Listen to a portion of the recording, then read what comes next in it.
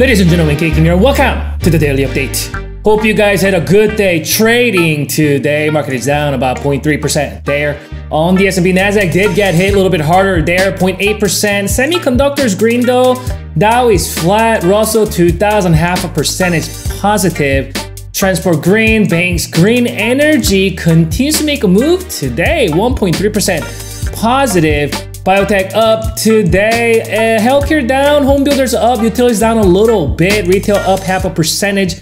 Emerging market down a little bit there. So it looks like we got the Nasdaq and the Nasdaq and S&P 500 down, but it looks like every single other sectors, slightly green today. Obviously, we got healthcare, utilities down or something like that, but it's a slightly green today overall. It looks like Bitcoin is up about 10% there. Gold, silver, miners making a move today. Surprisingly, we have silver and the miners close to 3%.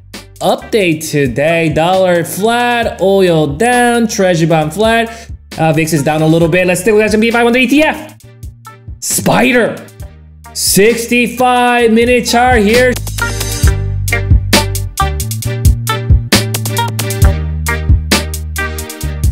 So this is where we closed on Friday, and it looks like this is where we opened up today. So we slightly gapped up. And buyers made that little bit of move there on the first hour. But that gap was quickly filled. It looks like on that first hour, little fluctuations. You can see that on that lower wick. And then the second hour, you can see that micro-term resistance at work pretty much throughout the entire day here. So on the second hour, came back down. We held my micro-term moving average. You see that's kind of a light green moving average here.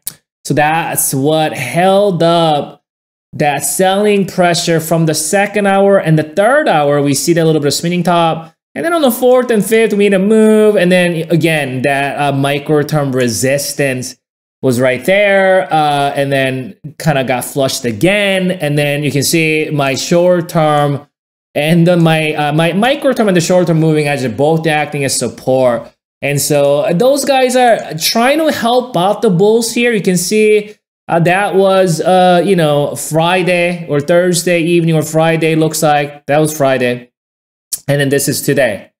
So the short term and the long and the short term and the micro term, the moving average is supporting the buyers. But we talked about quite a bit on last week's analysis that as long as this gap remains open, bears are not going anywhere. So this is kind of the level where we're seeing this kind of bulls are trying to get up, but you can see even that micro-term resistance getting, respected here. Bulls are not even able to get all the way back up to even retest the gap area. That in itself shows weakness. Just looking at the price action here. So buyers are not really confident, right? They're trying to bring it up. They're utilizing the short term and the micro term moving averages to prop itself up a little bit, but just kind of, not able to find that traction. It seems as though throughout the day today, it looks like a slightly green day, but looking at the S&P 500 here, I have to say that bears are still kind of in control in the short to mid-term. Let's check out that oscillator and see if we can extract any more information. So you can see if I zoom out, and this is kind of what I talked about, though we have the oscillator cross here, you can see how the oscillator is telling us that there is no confidence in the bulls. And you can see that, that oscillator is kind of curling back down. So if we start to see a whipsawing action, something like this here, this thing cross back down, bears probably going to bring it back down. And we're talking 438 or so. So this is an important juncture here. If bulls don't bring it up quickly and make this oscillator, because bulls are really utilizing that short-term and micro-term moving average to stay above this important level here, 444, 445 level. And that's a good thing, right? And what they need to do, gotta get it up tomorrow as quickly as possible to keep this oscillator continuing to the upside, right?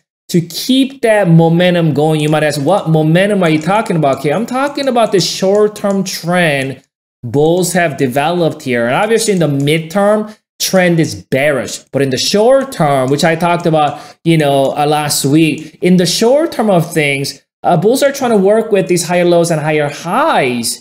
But bears can come down and dismantle this if they can come down, break below this, and then start making their own lower highs and lower lows. If we see something like that, that will be trend reversal in the short term, right? In the midterm, we're still in a downtrend. In the short term, bulls are trying to build something here.